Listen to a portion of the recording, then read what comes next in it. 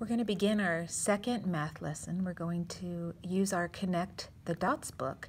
And yesterday we did the sequencing of the numbers 1 through 6 two times, or 1 through 6 one time, and then 1 through 7 one time. And we finished an alligator and then added our own touches to that.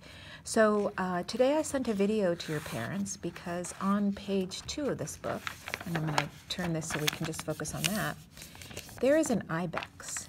And the video that I sent showed a mother and the babies.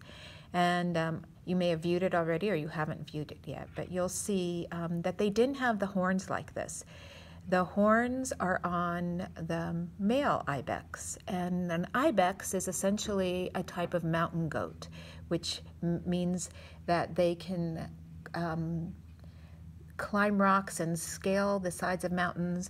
And I think there's many of you who are really good rock climbers out there. I've seen you on our rock wall here in the play yard, so I thought this is a really fun animal for us to connect the dots on today. So let's go ahead and do that.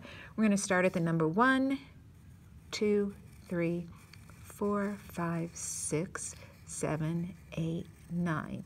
And then once you complete that, go ahead and color the ibex, and if you view the video, you can make it look like the video that the ibex is in the video.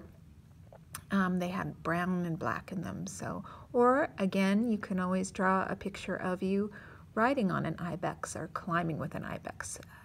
So whatever ideas you come up with, I'm sure they'll be great, and I look forward to seeing your work when you get it finished.